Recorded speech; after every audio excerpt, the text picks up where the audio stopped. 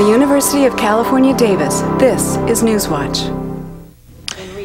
Would you want to drive this car? Well, I think they're adorable, and I would drive one in a second. I wouldn't drive one of these cars because I think they look ugly. Well, I don't think it's that ugly. I mean, it's not a normal car, but it's not unattractive. Whatever your perspective might be, these Nissan Hyperminis are all electric and therefore produce no pollution.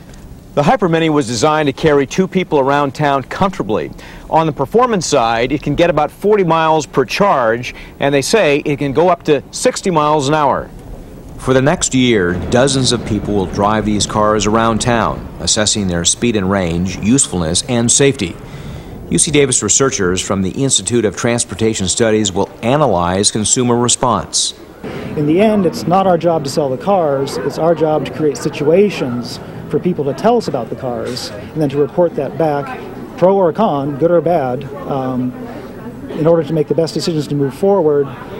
People have to have a chance to assess something like this for themselves, and that's what the research is about. The study will help Nissan determine if there is a market for the Hypermini in the U.S. Reporting from Davis, I'm Paul Fotenauer. Contact us at newswatch@ucdavis.edu.